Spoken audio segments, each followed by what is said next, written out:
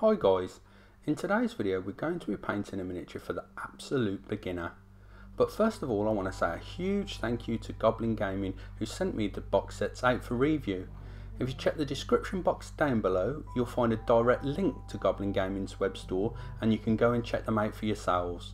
Also the link's really important to follow if you want to purchase anything from Goblin Gaming as it directly helps my YouTube channel. Okay guys, so I'm going to go over some of the products that we need for this tutorial. First of all, it's important to get yourself some miniatures.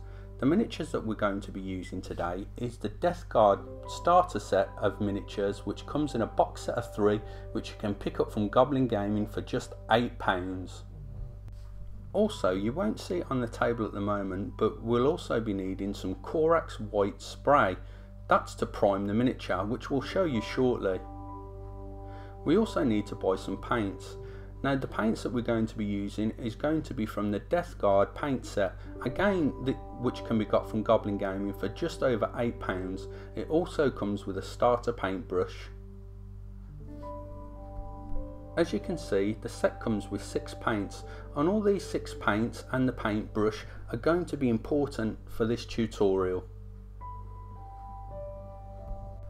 I do however recommend that you pick up one of Games Workshop's layer brushes or base brushes instead of the starter brush, as it's not the best brush to use, to be quite honest, but you can still use it for this tutorial. It's important to have 2 water sources guys.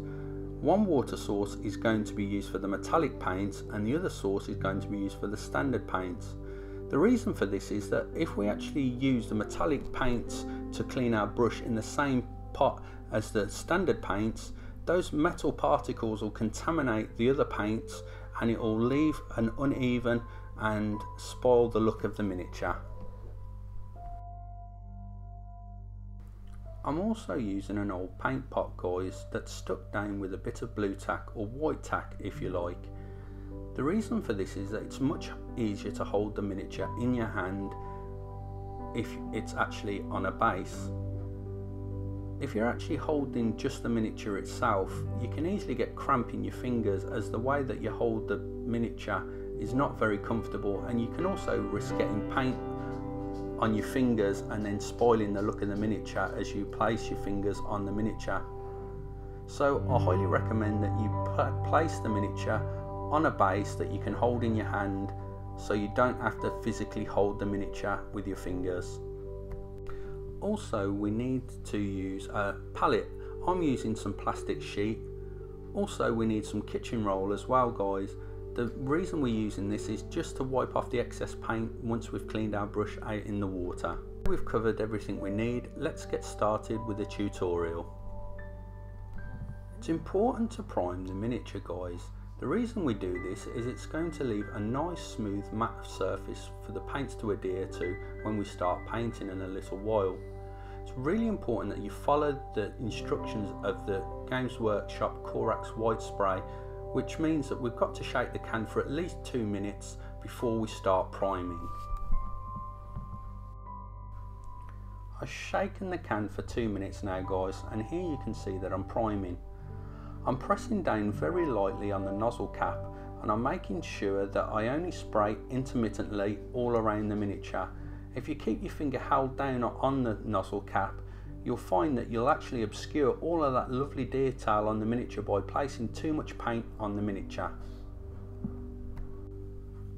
Also guys, when spraying the miniature, change the angle of the miniature and make sure that you're hitting it from all angles to make sure that the miniature's fully covered in the primer.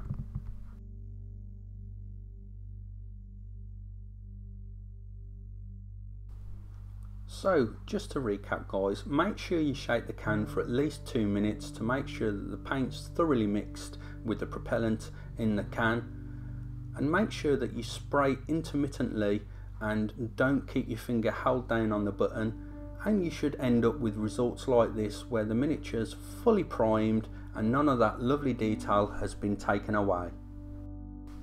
The first colour we're going to use is Death Guard Green. It's important that we shake the paints before we start to use them guys and mix them thoroughly.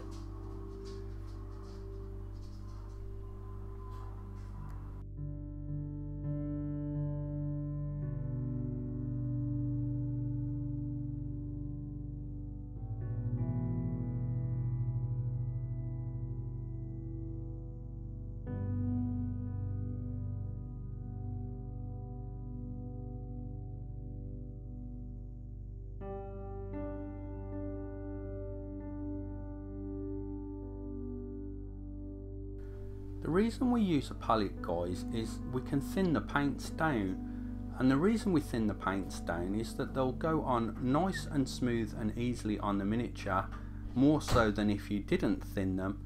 And also, if you don't thin the paints, it can obscure some of that lovely detail and leave brushstroke marks behind.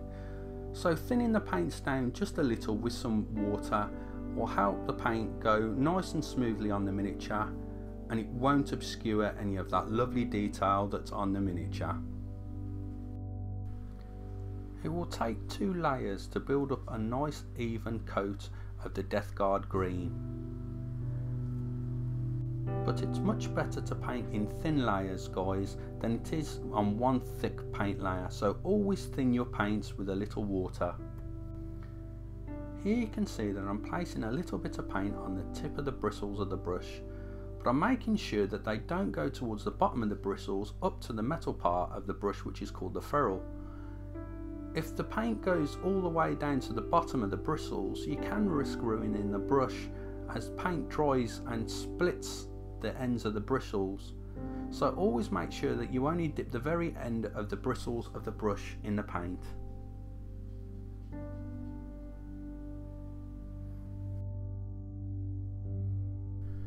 When I'm holding the miniature, with my hand that I'm painting with, I actually brace it against my other hand with my little finger, and this helps to steady my hand when I'm painting. If my hand was free, it'd be able to move around really easily, and you could possibly get the paint in an area that you don't want it. So if you actually hold your hand against your other hand and brace it, you'll be able to get more accurate details with your paintbrush. Try to be as neat as you can applying the Death Guard green to the armour of the Death Guard Marine, but don't worry too much if it goes over some of the areas that will be painted in different colours later on, as the coverage of these paints are pretty good and will be able to cover up any mistakes that we've made.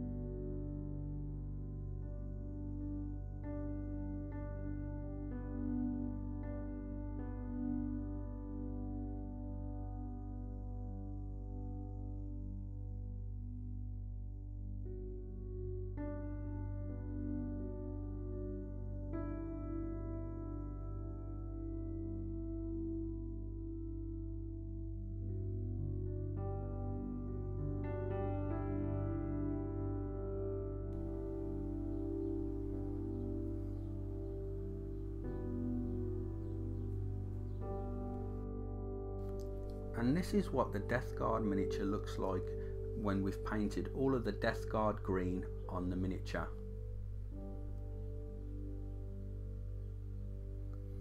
As you can see, it's a nice, smooth, even coverage that I've done in 2 layers. Next we're going to be painting all of the bone areas on the miniature using racar flesh, and also there's some rope around the gun and also all of the tentacles that are on the miniature.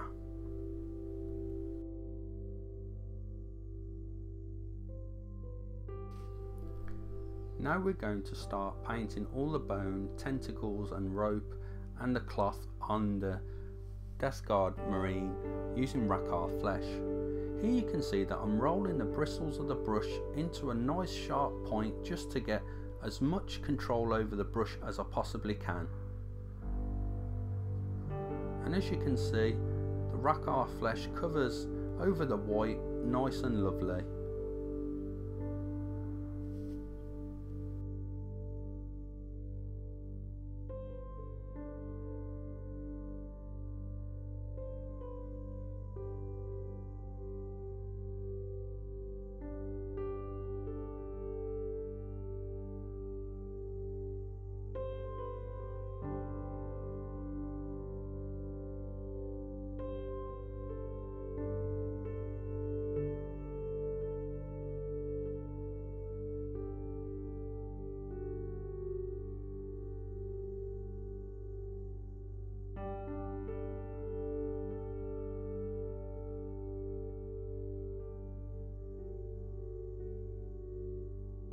And here we can see that we've painted all the areas with racar flesh. So that includes all the bone, all the tentacles, the cloth and the rope on the miniature.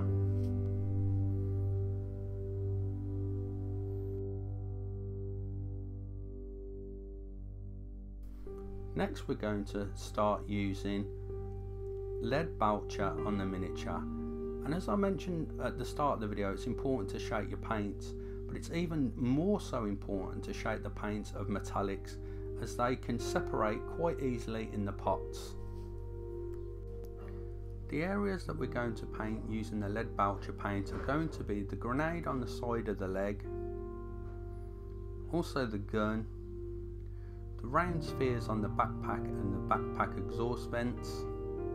Again, it's important to note, guys, that I've thinned down the paint with a little bit of water on the palette again, just to make sure the paint goes down nice and smoothly and it doesn't obscure any of that lovely detail.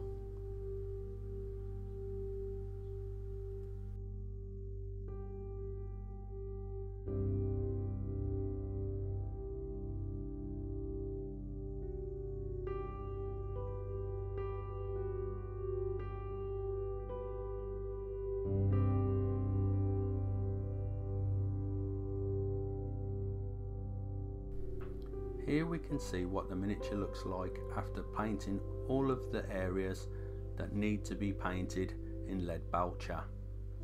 The next paint we're going to use is Balthazar Gold, and we're going to be painting all of the trim around the Death Guard miniature and some little areas of details like skulls on the grenade and tiny little areas of detail.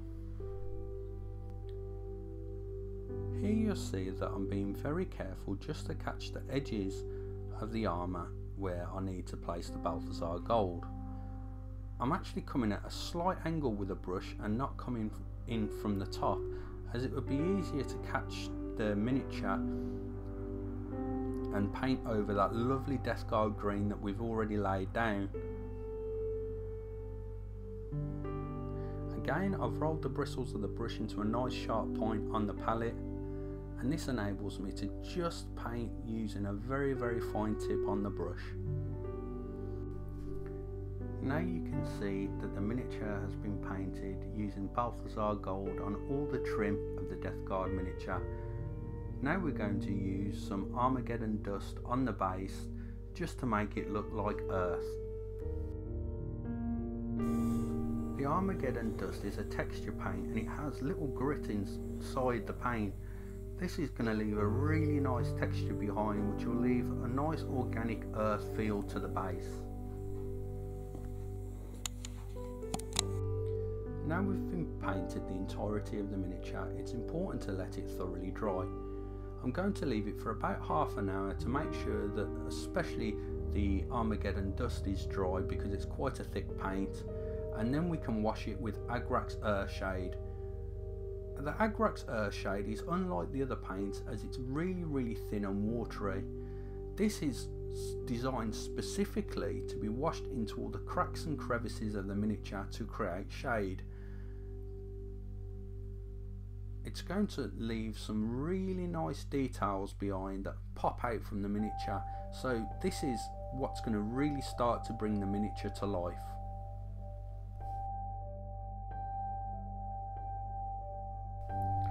And here you can see that I'm starting to apply the Agrax Earthshade to the entirety of the miniature, including the base. I make sure that the Agrax Earthshade is placed evenly over the miniature, and I don't let it pull too much in the recesses.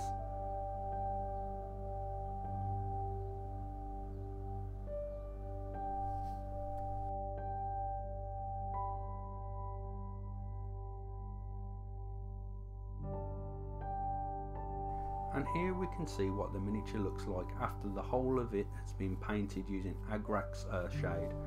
As you can see, it's really made those details pop out and made the metallics look a little bit more realistic.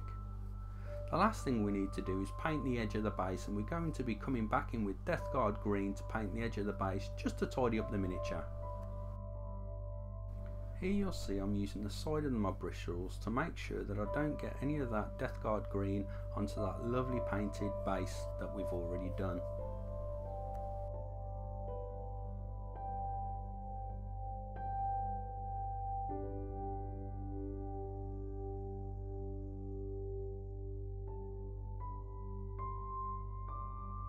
And here we have our finished Death Guard miniature, and as you can see it looks absolutely fantastic, but we can take this a stage further. So what we'll be doing in the next video, guys, is we'll be adding some extra colours and making the miniature come to life even more. So I really hope you've enjoyed this video.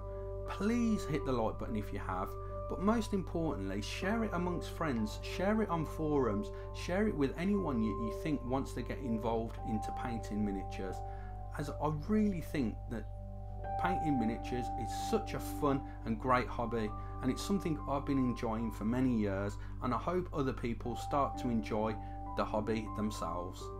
Lastly, I want to say a huge thank you once again to my YouTube channel sponsors Goblin Gaming. Please don't forget to check the description box down below. And thank you very much for watching, guys, and I'll catch you in the next video.